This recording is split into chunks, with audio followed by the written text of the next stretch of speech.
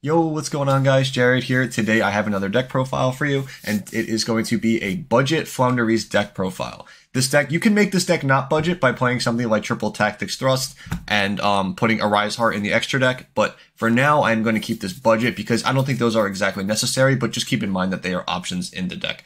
But yeah, so this deck is coming to me after post the YCS Las Vegas. I have looked at a lot of the top lists. The tournament has concluded. And I think that this deck could legitimately see a place in the metagame. I don't think a lot of people are playing it right now with the loss of barrier statue, but I do think that there isn't a room for this deck to fit in because a lot of people are not prepared for it. And I don't think a lot of people only play this deck as barrier statue pass. Then there's very few players who actually understand the interactions and ways to force cards through the way that this deck needs to play and can play around a lot of stuff. So, enough, all that being said, if you enjoyed this type of content, feel free to subscribe. I would greatly appreciate it. And let's jump into the deck profile. Okay, guys, so here is the deck list I'm going to go over. Like normal, we're going to go through the card by card, and I'm going to explain it as we go, and some of the choices. There is some more techie choices in here that I want to explain. Again, this is coming post the YCS and going over all the deck profiles and what did well and their explanations. So there is a lot of theory coming out of that tournament. But again, feel free to make any changes that you want in this deck. I think that this is just something that could actually do very well if played well. So going forward, we're going to have 3 copies of Eaglin, 3 copies of M-Pen, 3 Robina, 1 Stree, 2 Toucan, 1 Avian, and 1 Ryza. These ratios I like right now. I'm still not set on the 2 Toucan. This might be a second Stree. I'm not positive yet. Without the shufflers being really played right now, the second Stree could come up more, but the Toucan is better for resource management and getting your cards back. It's not as good as a starter, but you shouldn't really need it. But yeah, that's just something to consider. The 3 M-Pen I like right now. With the loss of barrier statue, you need more wing beasts to play as well with the Advent Adventure, but you're also trying to grind your opponent out very well. And this deck can really, really make it awkward for your opponent. And N-Pen right now is extremely powerful just because of the fact that your Kashtira player, if they're playing into it, they have to put all of their cards in defense to be able to activate and resolve them. And if they're putting all of their cards in defense, that means they're not killing you. And this deck excels at the grind game because, as you know, all of the Flu cards get an infinite recursion effect, just how they work. So the longer the game goes on, the better it is for you because you can just grind them out. And M-Pen being such an oppressive card is just crazy. And the battle effect is super relevant for this card too. Being able to, pretty much not being able to kill in a battle is just ridiculous. So it's just an absolutely crazy card. And yeah, that's it for the monsters. Ryza is really good right now in this format. That's all I'm going to really say about it. It's card just crazy. I'm considering a second one to infinitely loop them, but for now, I think one is just fine because you can brick on too many tribute summons. Now we're going to get into the more like the techie cards, which is 3 Book of Eclipse and 3 Book of Moon. It is very obvious right now that Book of Eclipse is a very powerful card in the current format against Kashtira, and even against Branded with their fusion boards, you can still Book of Eclipse them. And then 3 Book of Moon, like you just need to be able to turn off all of the interruptions that you can before resolving like Robina, Eaglin, and being able to try to play. And these cards do an exceptional job at that. And now as a double for this deck, you can also use these to book down your own cards to be able to dodge things like Imperm and Veiler. That's something that a lot of people I feel like forget about. So being able to, I've done this multiple times too on DB, like where you can dodge stuff. So it's really, really good in that aspect as well. So I really like these cards right now. They're good against the meta, and it's like perfect for dodging a lot of cards as well. And then we obviously have the 3 copies of the Advent Adventure and the Magnificent Map. Yeah, these cards are just like really, really good. Like there's nothing really much else to say about them. They're just consistency and craziness. Yeah, so obviously this card can dodge Impermanent Veiler too. So you have like a lot of ways to dodge cards like that. It just plays into the meta very, very well. Also, like Arise Heart and Fenrir both target, so you can use Advent to like just banish the card that they're going to target with it in the chain link, and then you can just keep going that way as well, which is super strong. And then if they use like if they have Arise Heart up especially, you can get like Toucan, and then you can just add back this back to your hand with the Toucan because you'll get banished because of Arise Heart being there. And then it's just crazy, man. It's really, really good. And then obviously Map's crazy. This card, I think I almost want to bump to 2 for going second. I think this is just like an absurd card because your opponent has to respect it no matter what. So like I might even put a second one in the side deck. I'm not positive, just for the sheer fact that you can go like activate this card, summon Bird, and then their board is immediately threatened with that without even like really committing anything. Like it's so crazy how much pressure this card applies. But for now, I'm going to leave it at 1. I think that the only way I would play more of like main deck more of this card is if I cut the Pot of Prosperities. And I know what you're probably thinking, like I'm skipping around a little bit, but for the Prosperities, I know I said budget, and I know this card is worth like a good amount of money right now, but I genuinely think that this is, if you're playing Flu, that this card is a staple. Like, you cannot play Floowandereeze without this card being in your deck list, because just for consistency reasons, right? Like, this deck is almost in a tournament setting, I don't want to say like unplayable, but it's pretty damn close to not being as good as it can be without this card. So I would really recommend having this card. I think this is a card that everyone should own anyway, just because of how diverse it is in every single deck. But yeah, I know you're probably mad at me for saying budget with this card in the list, but I promise you this card is just absolutely worth it and is mandatory for this deck specifically. So going back now to 2 copies of Forbidden Lance, with a format where cards like Dark Hole and Book of Eclipse seem to be very important in this meta, Forbidden Lance has a very strong place in this meta. Being able to protect something like your M-Pen is super, super strong from things like Book of Eclipse, Book of Moon, and Dark Hole. And then even if it's like lower, if it's at 1900 attack, it doesn't really matter because M-Pen can't be destroyed by battle. So like, even if it's just sitting there and they try doing something, like, this card is just huge. It's ridiculous how good M-Pen is with Forbidden Lance because they just can't out it very well. So I'm maining 2 of that for now. Again, this is all stuff that requires more testing with how the format's going to develop in the future. But for now, post YCS, I think this is actually like very, very good. Also, like, obviously plays around things like infinite permanence as well. But yeah, then the consistency cards, 3 duality, 3 prosperity. 1 copy of terraforming for the magnificent map because you want more maps.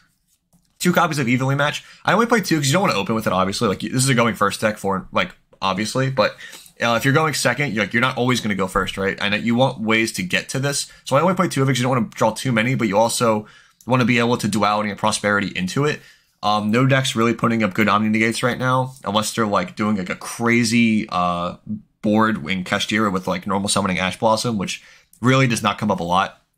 So I think like just 2 of this card in the main deck is like perfectly reasonable. And then if you just draw 1, you could just be a blowout going second, or you can prosperity into it, which is just crazy. And then moving forward, we have the 2 copies of Dreaming Town. This card is just ridiculous right now. Like, with the way the format is, with how Kashtira operates and how Branded operates, without like, with the, I should say like with the lack of Link monsters being in the meta, something like Dreaming Town has a very high good place in the meta, just because of like it just beats everything. With Book of Moon and Eclipse being so relevant, why wouldn't something like Dreaming Town being relevant in the graveyard effect, right?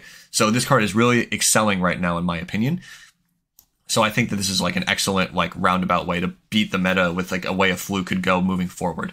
Now going into the side deck, I play 1 copy of Dark Simorgh and 1 copy of Snell. So these are like obviously cards that are searchable with Eaglin. But for going first against Labyrinth, I am playing Dark Simorgh to be able to just summon it, and then they cannot set their back row, and then their deck is pretty much just turned off completely because their deck just doesn't work. The only way that they can even attempt to out this card, right, is with, they have to go summon Ariana, get the Lady Labyrinth, and then special it in defense, and then at that point, they have to either wait a turn to attempt to attack over Simorgh, or go into some kind of link play. But you're not just going to have Dark Simorgh set up, you're going to have other cards as well. So that's just something that's, you know, very important to keep in mind. And then we have 1 copy of Snell. Now, this card was written off as terrible for so long, and I can honestly see why. It doesn't do a lot. And I actually reread this card, and it's very interesting that how this card is worded. I never realized how it's worded, right? It's such a unique card. So I'm going to go over it just because I feel like a lot of people have the same interpretation of it that I do. And yeah, we're just going to talk about it together. So it's once per turn, while you control this tribute summon card, you can conduct 3 normal summoner sets, not just 1. Keep in mind, this is not a on summon effect. This is something that you can activate after you normal summon this card. Because it says while you control this tribute summon card once per turn. It's just a normal ignition effect. It's so weird that this is a card that has that effect like that. So yeah, it's just once per turn while you control. So you can do, like, if you summon this on your opponent's turn, when the play comes back to you on the follow-up, you can activate this on your turn to just get 3 normal summons. That's just something to keep in mind. I think that's, like, a very important thing that a lot of people don't know. And then while this tribute summon card is in the monster zone, if, like, all your birds get piercing, like, it just gets piercing. It's nothing crazy.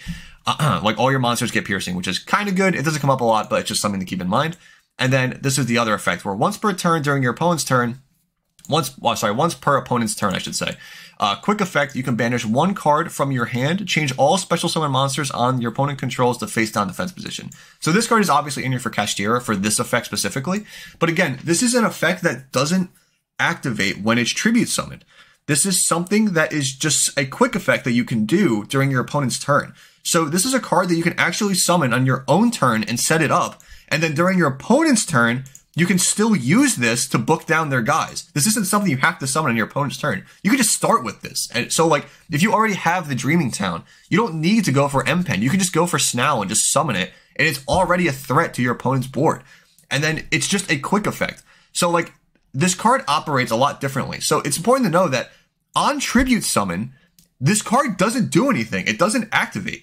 It's just a bunch of effects that you can do during your turn and your opponent's turn. So that's just something to keep in mind. I never knew that, and I feel like a lot of people don't know that. So it's just something that I think is worth trying out and experimenting, especially in the Kashtira. That's why it's in the side deck right now, because it doesn't excel against other decks, but it's really good against Kashtira. So just something to keep in mind. I think it's very, very underestimated. Also, very randomly, that I actually am realizing right now, this is a soft once per turn. I just realized this right now. So you can actually, like, there's probably a play line where you can do this in your opponent's turn, and if they're still trying to play, you can, like, go, like, Eaglin. Let me think about this. You can probably go, like, Eaglin into Guy, Tribute for M-Pen, and then do a line where you go into Stree, banish it, Toucan, get it back, and then summon it again. And then you can do it again on your opponent's turn. That's actually crazy. I just realized that now. That's super cool. So I think this card does have a place in this deck now, especially going first against Kashtira. Like, yeah, that's just really good. I'm sorry. I just realized that right now, and this is so cool, like, reading cards like this, like, these niche interactions. So, really cool card. Moving forward past that, finally, 3 copies of Enemy Controller. This card is really good for playing through Imperm Veiler and cards that, like, target banish, like Fenrir and Arise Heart, because you can just take their guy and then just use it as tribute fodder immediately. Yeah, that's just really, really good. So it like forces your effects through and puts a lot of pressure on boards before they even have a chance to, like, try to interact with Robina and Eaglin, because they're off the field now and they're going to resolve still. So really, really good. And then taking cards is really good, obviously. Like, I have the Gaia in here and the Zeuses. So, like, if you have a game state where you're not going to use your birds effects, but you can take their guy and go for, like, a big Zeus play, that's also really important. That's also where something like the Arise Heart and the extra deck can come up. So just something to keep in mind with that. With the 3rd Forbidden Lance, just in case for, like, again, this is for, like, the Labyrinth deck, because you know you won't to be able to cards. And then with Eclipse being popular, and Book of Moon being popular, this card can go and going first as well.